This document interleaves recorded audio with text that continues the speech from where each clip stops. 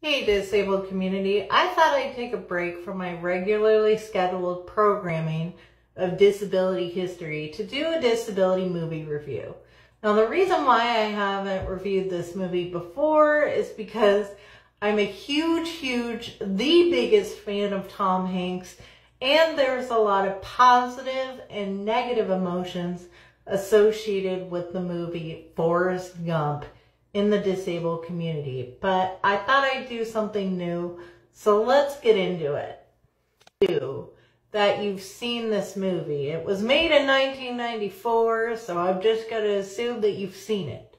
But according to IMDb, it's the story of a slow-witted man, a person with an intellectual disability growing up in the 50s, 60s, 70s, and 80s. And coming up.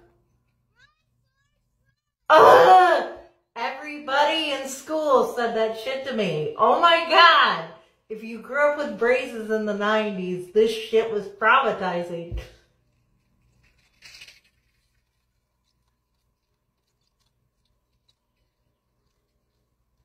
Do able-bodied people truly think this is how it works? Like, we overcome our disability by sheer will and our braces just start ripping off?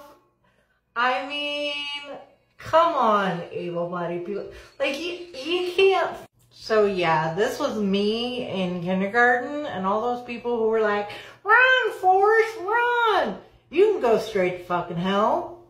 I love Robin Wright so much, but Jenna, Forrest's best friend, who's a girl who's able-bodied, is kind of a piece of garbage. She leads him on, like, he thinks that they're going to be together forever. She, like, pity sleeps with them. It's like, we don't need your pity. Like, it's just kind of annoying the entire film. So I actually think Lieutenant Dan is an entire mood in this movie. And he is perfect disability representation. He's angry, he's disgruntled, he feels chewed out by the systems of ableism, capitalism, and oppression. He's just like an entire mood. I honestly think Lieutenant Dan would be a huge proponent of disability pride. And another great character who's disabled is Forrest's friend Bubba. He also has an intellectual disability. He's with him in Vietnam. Everybody knows that scene where he's holding Bubba. It's ridiculously sad. He's a black disabled character, and he has a dream of like owning a shrimping boat. And honestly, Forrest takes his dream after he dies. So like, I'm bothered in this movie because Forrest has no ideas of his own. He just has able-bodied people telling him what to do.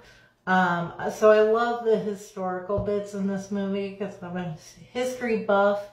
And of course, Forrest has a run-in with the Black Panthers. And the Black Panthers helped with the disability rights movement. Now, of course, there's no mention of the disability rights movement in the film.